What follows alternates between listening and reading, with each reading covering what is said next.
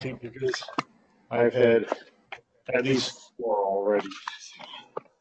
I think we've got 2 microphones going. Yeah, I see my other mic. Okay, thanks. That should be better. Yeah. All right. So where we are, we're going to enter torsion territory today, but what we've done so far is really just done fermions. With fermions, we have these two invariances. So we had one invariance, which was x goes to x prime, which is x plus some c. So these can all be indices put on here, but that's a local invariance. And in this case, just psi prime of x prime is psi of x. So psi is a scalar under this guy. And for this one, we just needed the tetrad, the Vierbein, Ta mu goes to T prime A mu d x prime nu d x mu T A nu. Okay, so all we have to do is just shift the Vierbein. If we have there's this second invariance where we take psi versus psi prime, which is some s of x psi, where that s is equal to e to the I omega mu nu sigma mu nu. So that's a function of x, and there's a half there. Okay, and in this case, what we needed is we need both the tetrad and a covariant derivative. So we have d mu is the d mu plus a mu. A mu was a b mu, s a b over 2, and s was sigma a b with again a half. So I've got all my halves right. I'm just doing that for me. Okay, and this was an invariance if a went to a prime, which is s a plus, so a gauge transformation, s minus 1 d mu s minus 1. So this guy just behaved like a gauge transformation. At the same time, we actually have to transform the index on the tetrad also. Let me write it down in upper, that way it actually is lambda a b t b mu. Okay, so that both the Lorentz index on the tetrad transforms, and then the gauge fields. So let me just summarize this. The overall Lagrangian is psi bar I gamma a t a mu d mu plus a mu. A mu is above there. Psi, and then T has this double transformation property. T prime mu A is dx prime mu dx nu T, and then there's let's see, both transformations lambda A B T nu B. Okay, so it has a double transformation, and actually A actually has a double transformation also. A prime, you have to transform the mu index is dx nu x prime mu s a plus s s s minus 1's where they belong, minus 1's mu's where they belong, and actually this is nu. Okay, so you've got the double invariances, but you've got local symmetries in both cases. Okay. So our goal is to take this now and make it look like general relativity. The first thing we do is, just like when we did general relativity, we get a field strength for a commutator. So we're going to now have R mu nu AB, which is our curvature.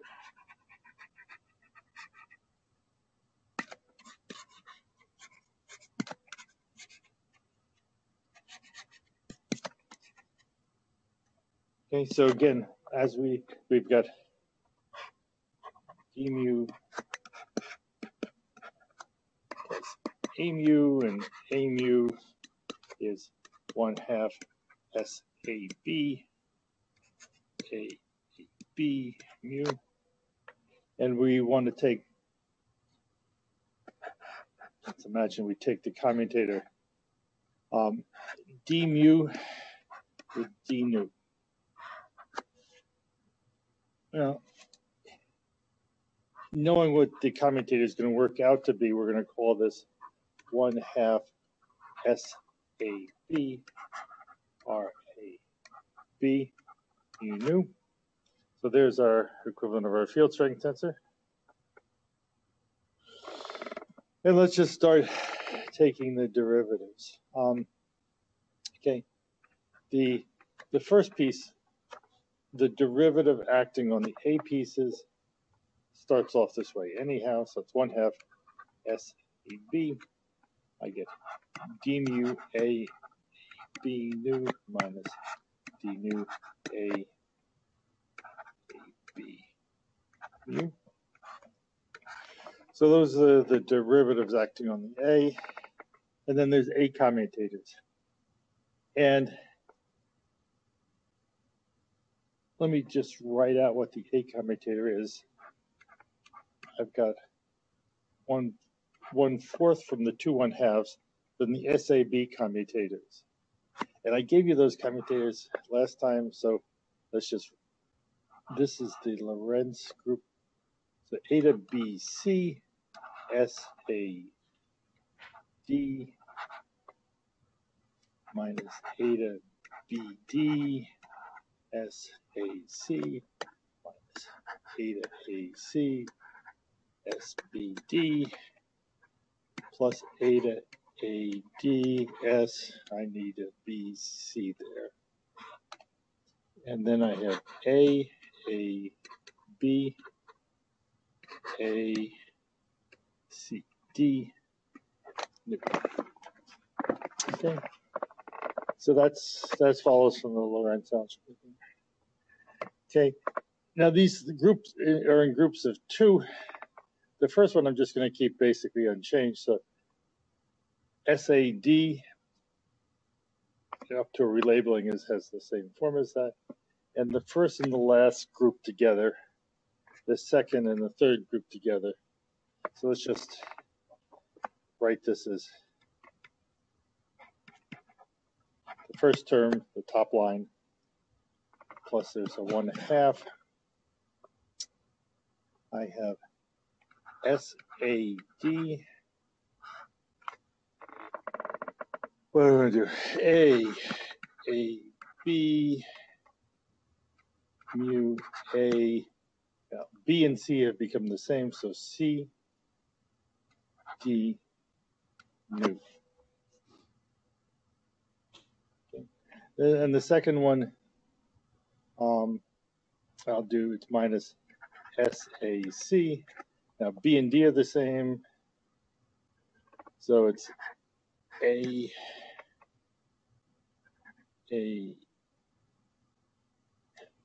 let's see, sorry, B A C B. That B should be downstairs. U and U. Okay, in good shape. The orderings here are a little out of order, so let's see. I missed this one. That should be a B. B's and there's B and C were the same, so B and C. So the first two. Here, the second and the last is there. But to get rid of this guy, I'm going to do two permutations. I have to invert the B and the C on that piece right there that I'm circulating. And then I'm going to also change the sign on SAD. Okay. So if I come back down here, I write the first term. I get, all right, I'll relabel it. It's 1/2 SAB. I relabeled A, D, DB. So the internal ones are contracted. I've got mu and nu. And the next piece ends up just being antisymmetric in mu and nu. So A, D, B, nu, mu. Okay. And you can sort of guess that just because the starting point is antisymmetric in mu and nu, so this guy better be something that's antisymmetric in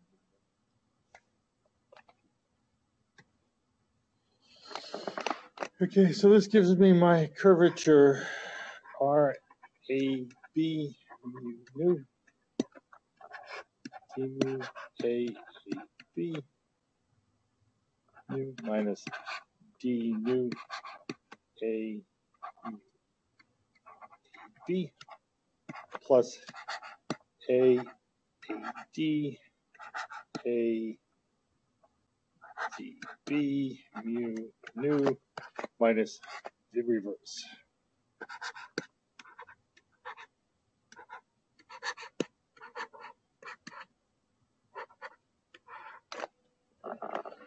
Okay, so we've entered this world where objects are looking familiar, except now they've got two types of indices, so we're a little bit of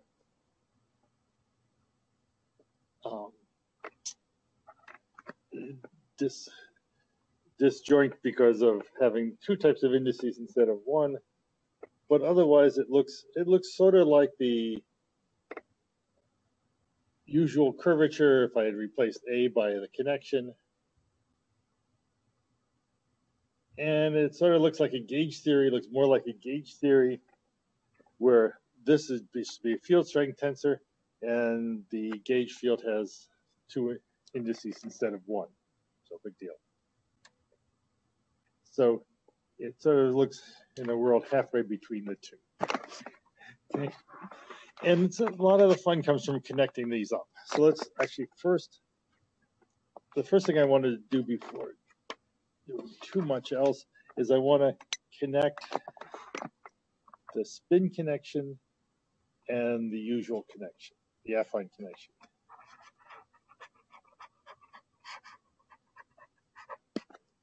A, B, mu, so one space-time index.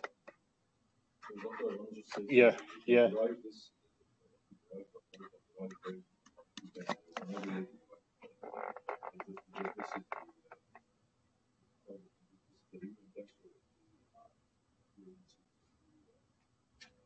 Lorentz. Yeah. It's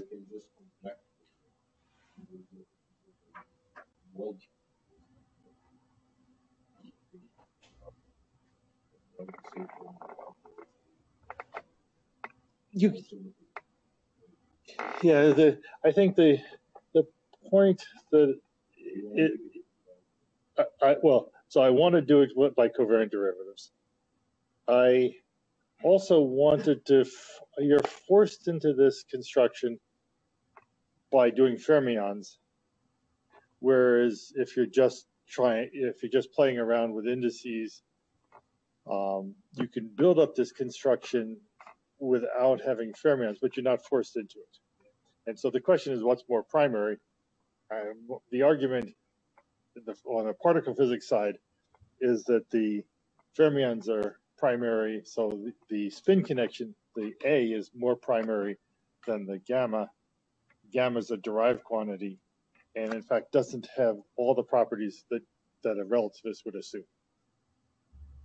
Okay, so it's sort of a what comes first. Okay, but you can't. If you're going to construct fermions, unless you know the answer, you can't guess the form of the fermion Lagrangian without going through the spin connection. Okay, so what I'm going to do now is I'm going to try to connect the two of these.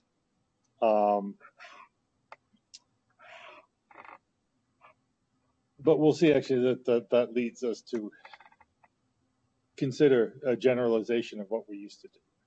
Okay. All right, so my goal in this is actually first just to derive that a covariant derivative d alpha on t a mu is 0. Okay, this is the equivalent of the covariant derivative on g mu nu equals 0. So that's the metricity condition that we have a metric. So first do that. So the general, when you have a derivative,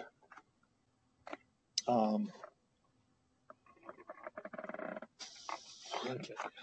You have to watch me here because my notes have a different notation than what I'm writing. So if I'm changing notation as I'm writing. So let's try to be as close as I can. I'm going to do d mu t a alpha. So I've actually reversed the indices there. It's going to be the usual derivative a. Actually, let's make that new. That makes it better. Usual derivative, and then one contracts the A index with the spin connection. So A B U T B nu.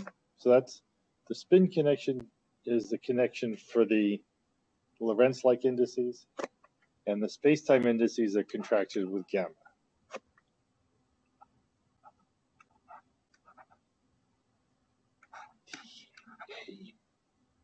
Alpha. Okay. So that's the general definition for indices, Lorentz indices and space-time indices. Then what? Pardon me? You get more. Yes, you get more. You repeat the process. It's the same rules of the game as we did before, except that you've got two types of indices. Though the ones are use the spin connection, the other ones use the Lorentz connection is actually maybe an even better name. But you didn't even need to go through spin to define it. But we did. Okay. So now we want to do d alpha g mu nu equals 0, which is d alpha t a mu t b nu eta alpha beta. No, AB, sorry.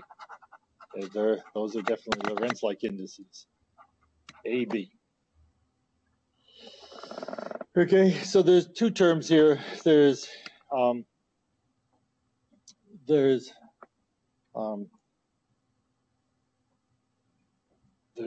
let's make it T A mu D alpha T B nu plus the other one. And then we should investigate also the A mu B nu D alpha eta AB. Now, you would normally set at 0. It's not quite as obvious with these spin connections. But in fact, the anti-symmetry of the spin connections forces that also to be 0. So actually, let me just drop that. Okay. There's 2 lines of algebra to show it. But this equals 0 because A B equals A B A with the minus sign. Okay. So you just, that's what it is. Okay. So this then is the derivation that implies that d alpha t a mu equals 0, which is what I wanted to get. So the logic is simple. It's just basically the usual metricity condition is this condition on the connections. But this then lets us solve for the spin connection in terms of the usual connection and derivatives of the metric, of the Vierbein or the tetrad. So I'm going to set this equal to 0 over here, there. And then I can, depending which one you want to consider as primary, we then have the solutions that I'm copying it, mu is T A nu, the derivative of T nu B plus T A nu gamma nu rho mu T rho B. Okay, so basically to get this one, I just multiply by the right factor of the tetrad to get rid of this guy. I then get tetrad, derivative tetrad plus gamma, 2 tetrads. And the indices, space-time indices work out right there. This guy's got 2 Lorentz indices, so A and B, and all the others are Lorentz ones. Or if I go the other way, so if I take A as primary,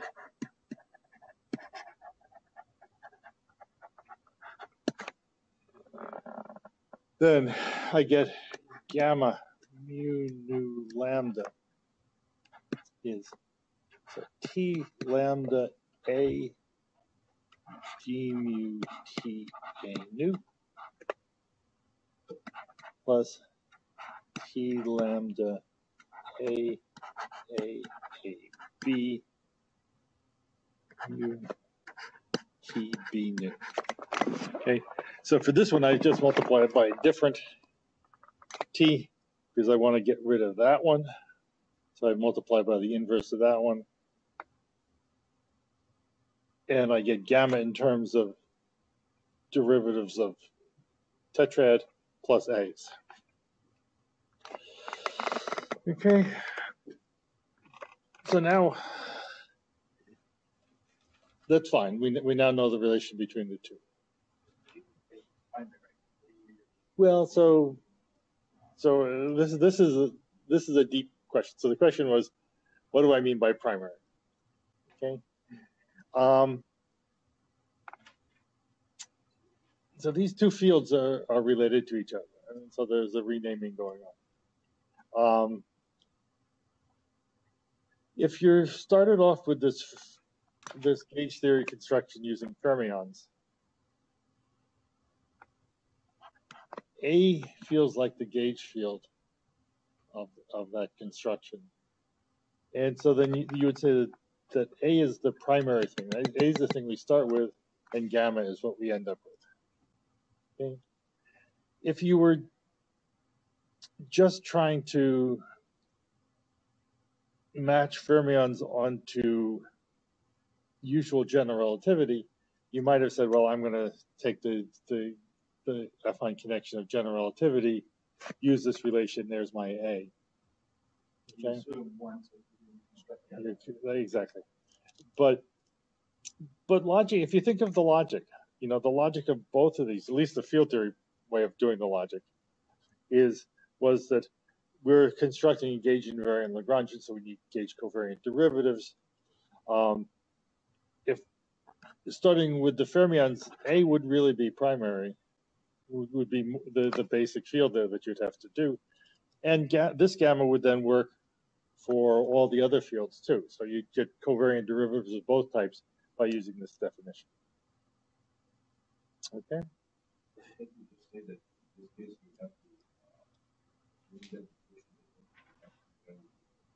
Yeah, we haven't gotten there yet. I'll be saying that in a minute. So let's. I'm going to say one of two things.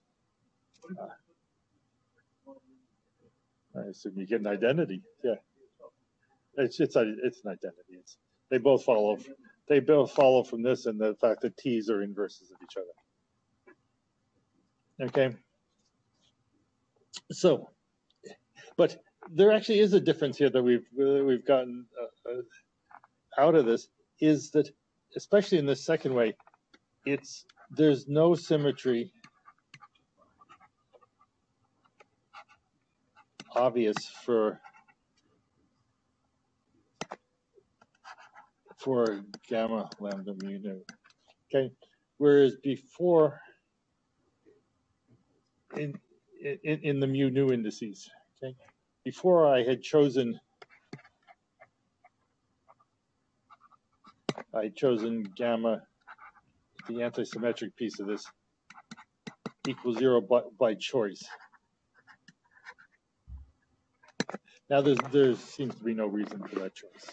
Okay, and this is the fact that leads us into torsion. Okay, because torsion is going to be the anti-symmetric piece here. Okay. All right. So I'm almost ready to go there, but I first have to do what Bossum was urging me to do, which is to talk about variation. So I'd like to do this equivalence.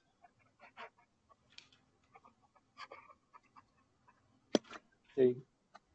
We've obtained by different methods here. Previously, we obtained the action. We wrote it as the square root of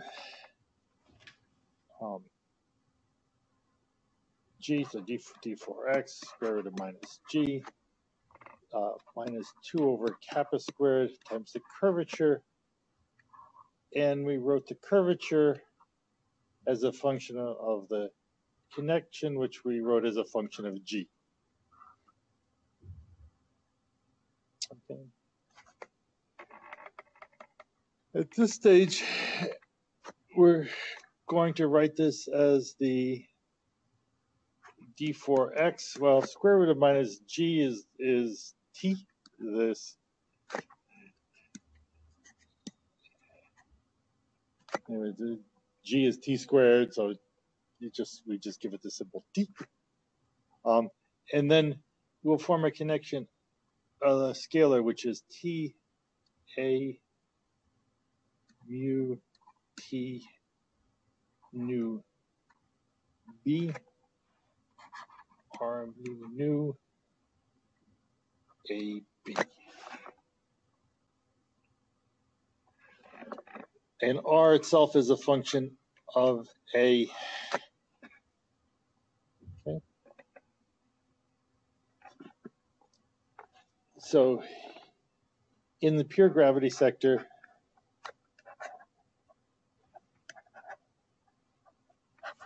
we can do the various of the following things. We can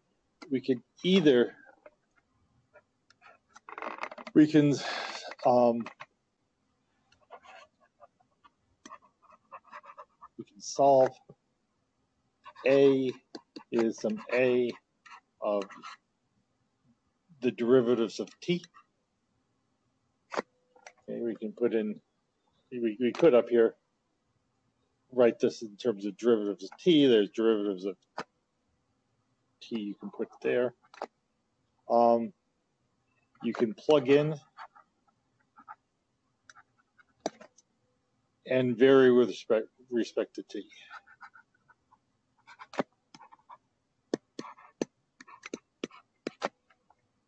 Okay. T, A, okay. This would be called the second order formulation.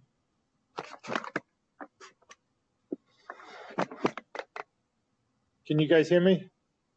Yeah. Okay, good. T is second order because it's a second order equation in terms of t. The other thing we could do is we could treat t and a as independent.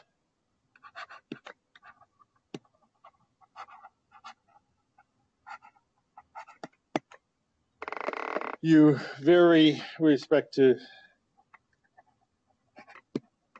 a. Gives you a as a of dt. And then you vary second variation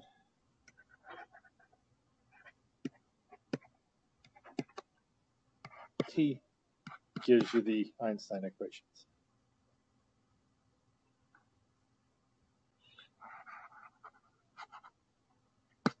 Okay, for pure gravity, these are the same. So this is the first order, or Palatini.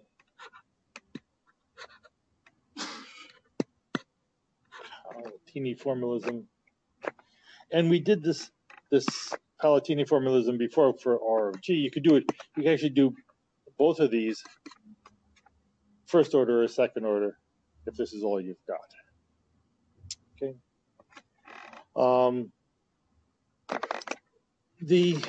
There's one slight difference. Okay, so let's just, I'm not going to do the whole thing. Let's not do the whole thing. Let's just do part of it.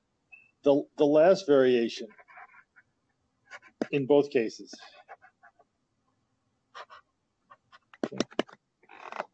You take delta S, delta T, turns into, so it's A, no, it's mu A. Okay, so you've got equations with one Lorentz index and one space-time index, so it's R A mu minus T A mu R equals 0. That's the last variation that you get out of either of these steps.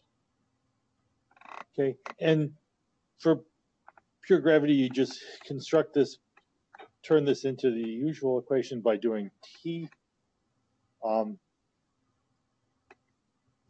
TB nu eta AB times this formula, R A mu minus T A mu R. And you get the usual R mu nu minus G mu nu R equals 0. Okay? And this works. There's pure gravity. I've just basically done it. If you do this with scalar matter, for scalars, or also for fermions, F mu, F nu, you get the same right-hand side as usual. So you get T mu nu. Then you get the symmetric T mu nu, basically because these equations were symmetric. However, it's actually not true in if you have a drag field, and you can sort of see this already.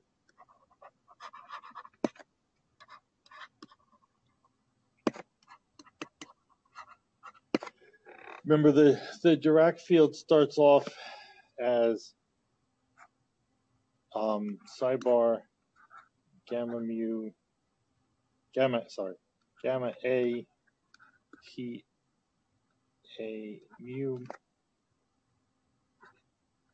T mu. That's dot dot dot. And so then if you do the variation of the Lagrangian with respect to T mu A, you get on the Dirac side some psi bar I gamma A D mu psi. Okay, then there's some variations from delta A pieces. When you convert this into a space-time, you get psi bar I gamma nu d mu psi plus delta A pieces. Okay, but the point is that this is not automatically symmetric.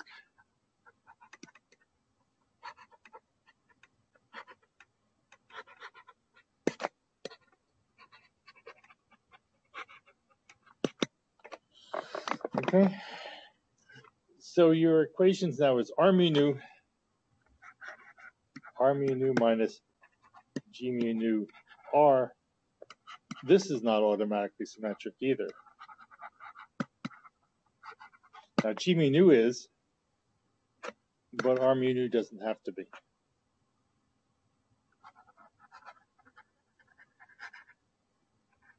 So suddenly, one of the new changes again is that r doesn't have to be immediately symmetric.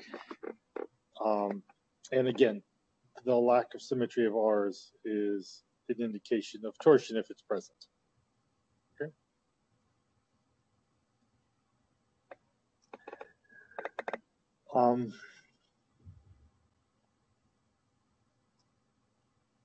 I realize I skipped over one equation I wanted to give you, so I got a nice big blank space here. So let me just write it down here, which is I didn't give you r mu nu beta alpha. So boom, boom, boom, 3 indices up there. That's the Riemann curvature is the connect between the two here is T alpha A T C beta eta. No, let's see.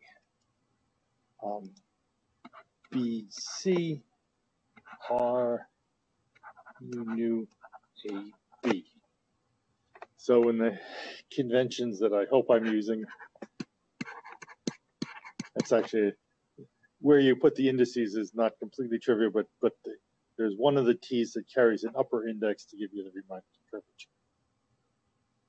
Okay, and hopefully the contraction of this with the right indices that I did back at the start gives you the curvature that's the curvature I gave you.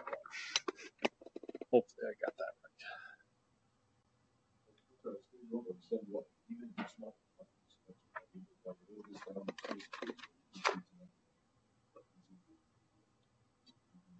So if you unless you impose that the affine connection is symmetric in the lower two indices, R doesn't turn out to be automatically symmetric. No, it doesn't have to be symmetric. It's not symmetric. It's because it's a variation of a non-symmetric quantity. And you put all those terms in there. The delta A terms will end up giving you something that's symmetric only if you then go along and you plug in delta A in terms of delta gamma and delta gamma in terms of g mu nu, where it's symmetric. So you're imposing the symmetry by choosing gamma mu nu to be symmetric. Okay.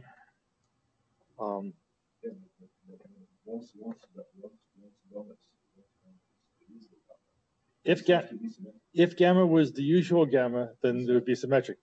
But that's right. There's these other delta A pieces here that can also be antisymmetric or non-symmetric and cancel out. And that's presumably, I haven't actually worked it out, but presumably it's what happens if you choose gamma to be the old Christoffel symbol uniquely. But the point of the exercise here is there's nothing in the system that at this stage tells us that we are going to use gamma is that particular form. Okay, nothing in what we've done has forced that upon us yet. Okay, metricity doesn't force it upon us. Okay, that's the transition then to torsion. Okay, so let's go back. I'm going to do torsion first, sort of the usual space-time way that people do it, and then come back and do it in terms of the spin connection. Okay, ready? Torsion.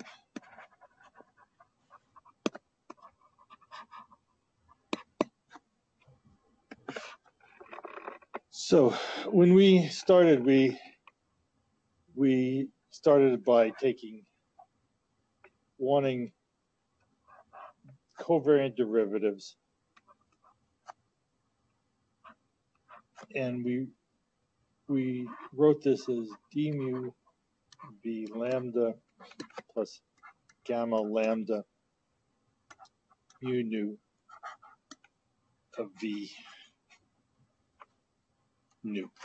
Okay, so that was our starting point, and we wanted this to be such that if v, the vector transformed like a vector would, so v lambda goes to some lambda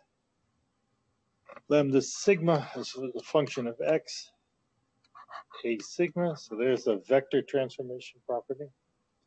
We wanted d mu b lambda to go to lambda mu nu lambda sigma d nu a sigma. So these are all functions of x. So that was our requirement. And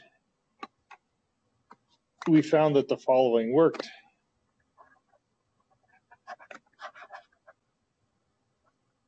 That gamma lambda mu nu, which is this Christoffel symbol, didn't use that notation much, but there's the Christoffel symbol.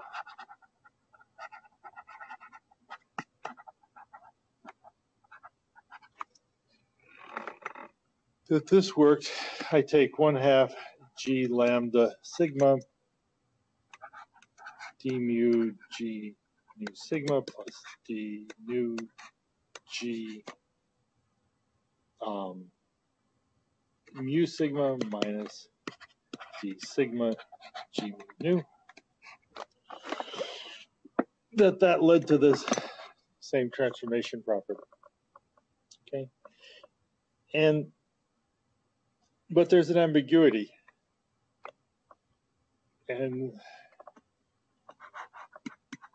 now let me put it down a line.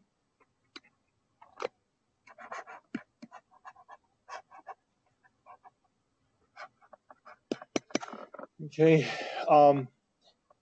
let's imagine if we take any true tensor.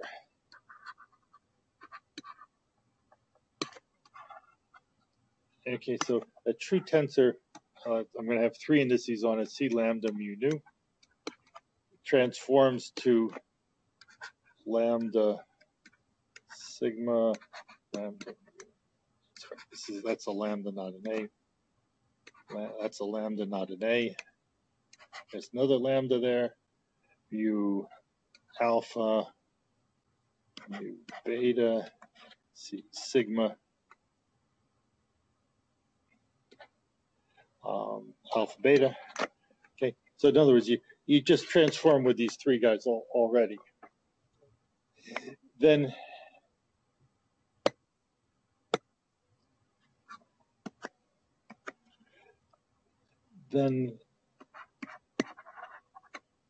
gamma lambda mu nu being this one we have above, the Christoffel symbol mu nu, plus C lambda mu nu also works. Okay, works means that D times vector is lambda dv, the condition that I had above. Okay, this guy right there. Okay, because this guy transforms correctly, added is just an additive term. And so what we in fact showed, well, or at least argued, that this piece, the Christoffel symbol, is unique if two conditions are satisfied. One is D lambda G mu nu equals 0, so this is the metricity, a metric theory. And two was the condition was that G lambda mu nu is symmetric. Okay, so symmetry. Okay. But at this stage, staring at this, we'd say, who ordered that?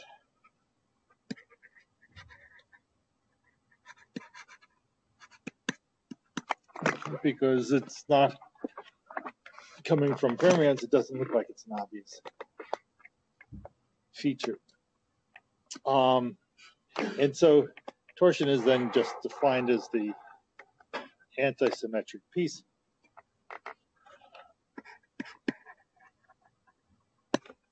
T lambda mu nu is gamma lambda nu minus gamma lambda mu. So that's the conventional definition of torsion. Okay, so it's consistent with the metricity condition. And so in fact, here's an exercise. Let's just, I'll give you the answer without doing it.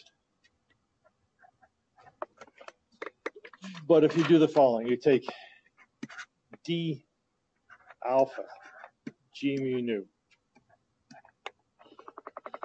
and you just write this out as, you know, D alpha G mu nu minus gamma alpha mu lambda G lambda nu minus the other term gamma. There's another G term. Okay, so one portion of the exercise could be just to set that equal to 0, but for the purpose of this exercise, let's imagine we just have something that's not 0. So n mu nu alpha. So this would be non-metricity. Okay. Then you repeat this with d mu g nu alpha equals blah blah blah, d nu g alpha mu equals blah blah blah. Okay, just take the three different combinations. And at this stage, it's just algebra games. And then you would find the following. You find gamma.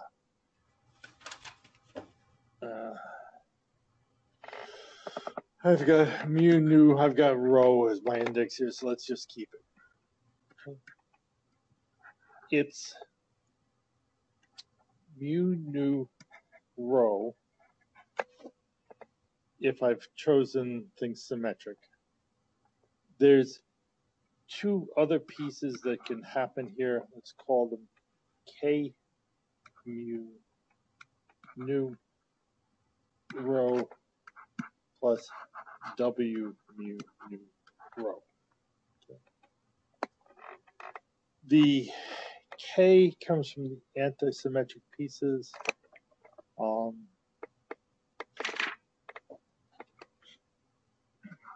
K mu nu rho is 1/2 the torsion T mu nu rho minus T mu rho nu minus T mu rho mu, if I've got my notation right. Okay, so it's basically this torsion which was defined by as the antisymmetric parse up there in various combinations. And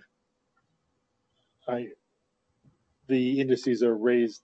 This index should sit off to the side here in this notation. It sits off to the right side. And W is the non-metricity. Rho sitting there is 1/2 eta mu n mu nu rho, the non-metricity pieces, and nu rho mu minus n rho mu. So this is some non-metricity, which we will set equal to 0 here, but if you want to be general there, this guy, the torsion piece actually has this funny name, the contortion tensor.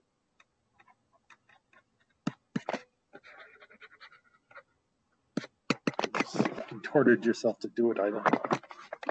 But that's what it's called.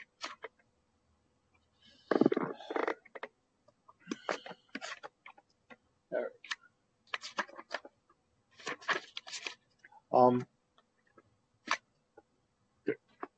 Now, let me make my first complaint about torsion, the standard treatment, which I have to admit, having taken this opportunity to survey what's being done, it makes me think that there's a lot more stuff to be done or understood, that most of the people, I think, do it wrong by my standards, of course. Let's just do a simple thing. Let's look at normalization of torsion.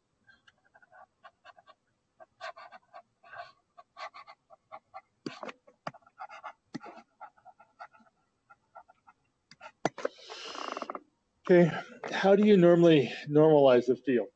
Okay, what's the normalization that you choose? So torsion is some tensor field. It's as you can see up here, just I've added something to the connection that transforms like a usual tensor. So it's just a tensor field, plain old tensor field. And what's the right normalization of a particular field? So it's a tensor field. And normally what you would do to normalize, you would choose d mu t squared with a 1/2 in front of it minus m squared over 2t squared. So forgetting all the indices, you would normalize it. And in fact, you normalize it to get the right kinetic energy.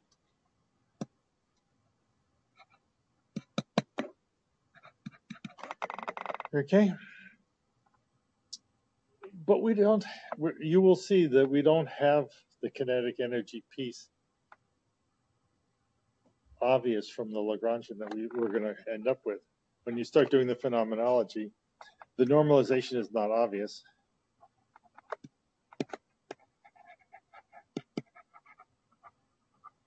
So I could just as well do the following.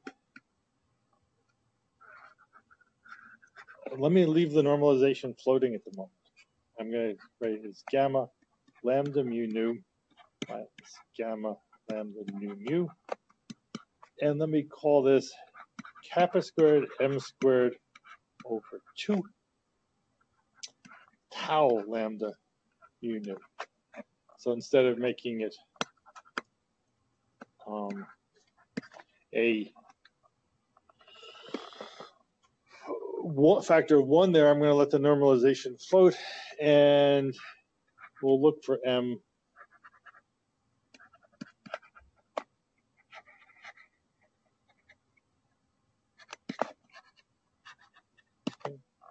Now, one of the things that you'll see is that the torsion comes out looking first like a mass term. If I choose the conventional normalization, it looks like it has the Planck mass. If I choose this normalization, it looks like it has the mass m. There's no way that we can differentiate between those two at this stage. I will have other complaints as we go.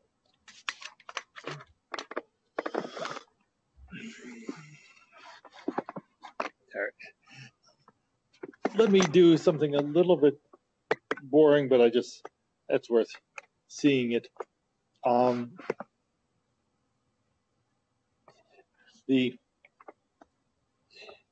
Again, let's look at the properties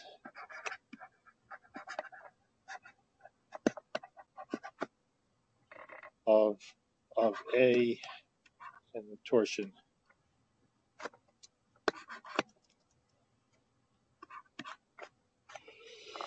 Okay, this is a little boring. Let me quickly just state the result.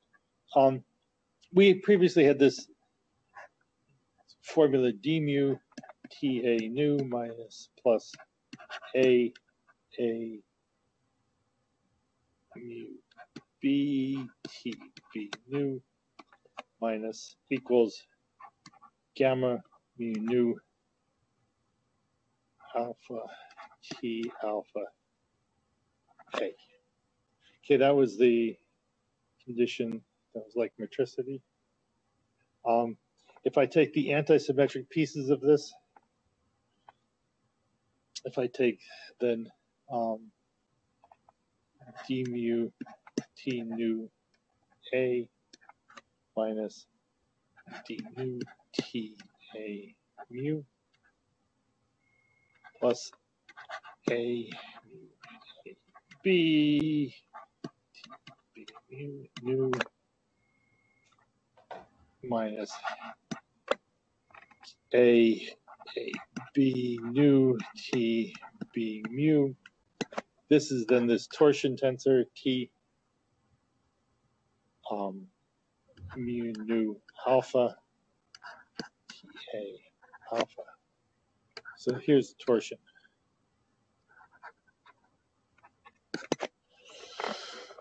So what we did before, we solved for A in terms of derivatives of the connection and of the tetrad and the connection, but now I'm going to eliminate that and in favor of the torsion. Okay, so this guy now is my definition of A in terms of derivatives and the torsion. Okay. Here you play algebra games, and I won't do that for you. But A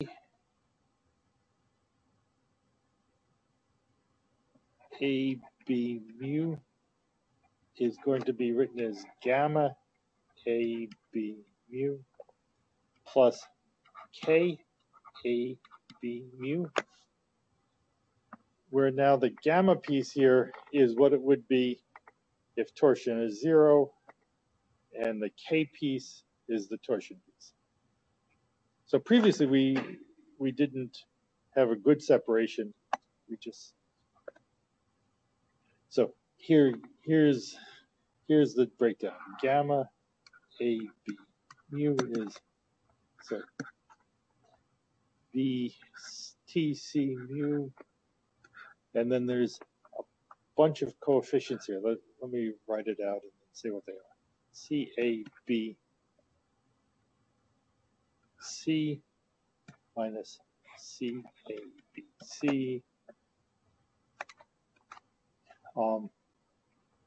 plus CBCA, where C, A, B, C is torsion, tetrad, tetrad, derivative, tetrad, and labels go mu nu up there, A, B downstairs, C up there, and then mu nu anti-symmetrized there.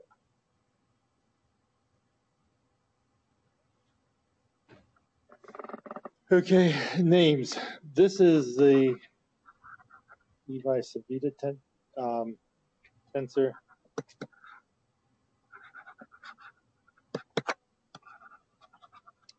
It's the spin connection without torsion. These are called Ricci rotation. I don't know why. But they're just derivatives of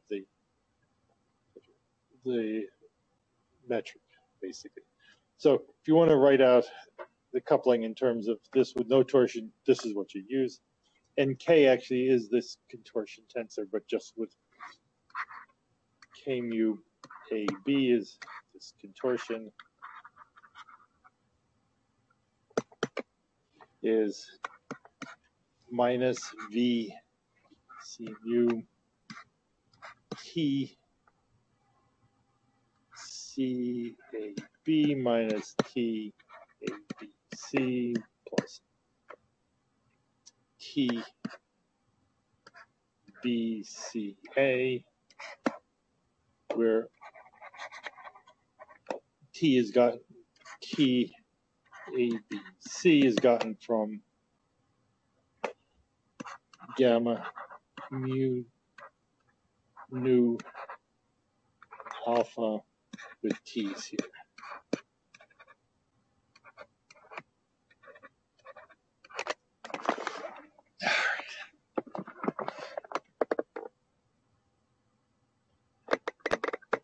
All right, I don't know. That's boring. So let me tell you something that's not boring. Let's see if I can squeeze this in. This is actually a good thing to do here. We had two invariances.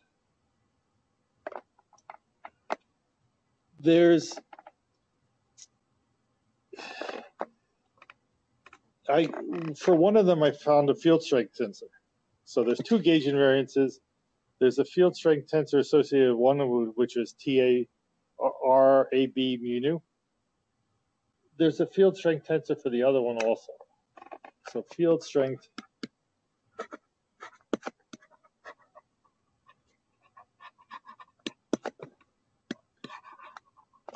for the translation invariance.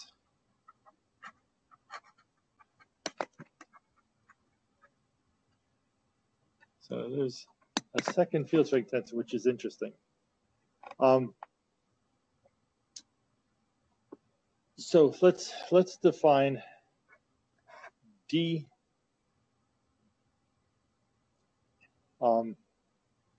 A as a covariant derivative.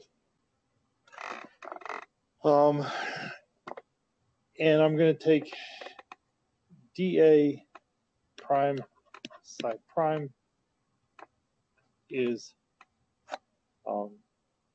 dA psi. So dA is going to be, in this case, is just this TA mu d mu. That's what we had before. But on a vector field, it would actually be different.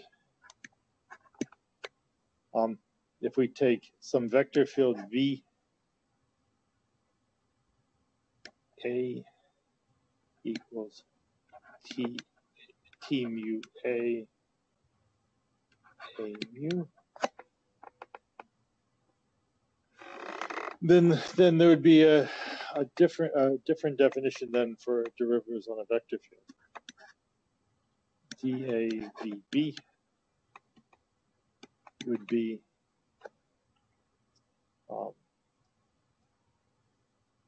this T A mu D mu VB, but then there'd be a connection piece also A C B BC. Okay, this A is just gotten from the A mu, so AABC is T mu A mu BC.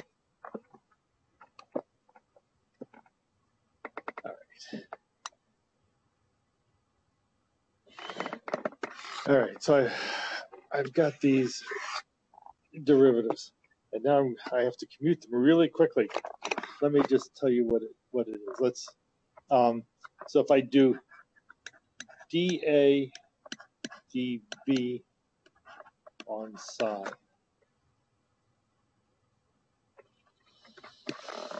okay, I don't have enough time to do it, but basically I use these two definitions here. The first one, the first derivative, it just acts like a regular derivative with a t on it. The second one has a connection there. Okay, this gives me, so after a bunch of work, ABC dC on psi. So this is that derivative that I gave you above, TAB. And if I solve for TAB, C is minus TATB mu nu d mu TC nu minus d nu T plus these A's. A C minus A B A C.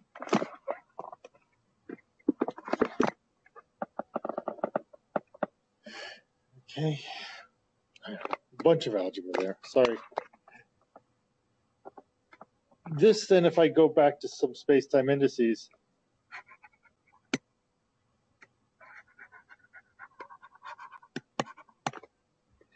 T C mu nu is d mu T C nu minus d nu T little t C mu plus A C D mu T. I'm going to have to repeat this next time.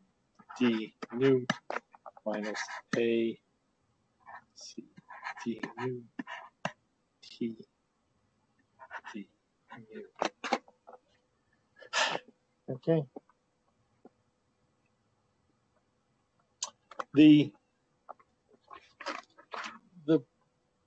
point of this is if I convert this one more time, T rho mu nu by doing T rho mu T rho C mu. Okay, you look at that and you go back up here and you see my connection between way up here. Gamma is T derivatives of T and A. I come down here.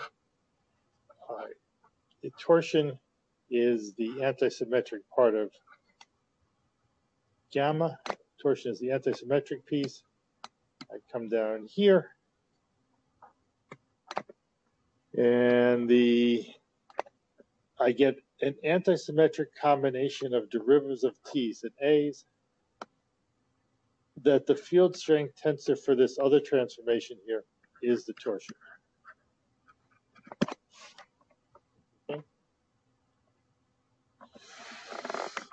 So that's the prettiest way to construct torsion is actually all as the field strength of the second gauge transformation. Okay, so I'll come back and I'll summarize that, and then we'll do some brief phenomenology, probably half the class's worth, and then maybe move into anomalies. Okay, good. All right, thanks.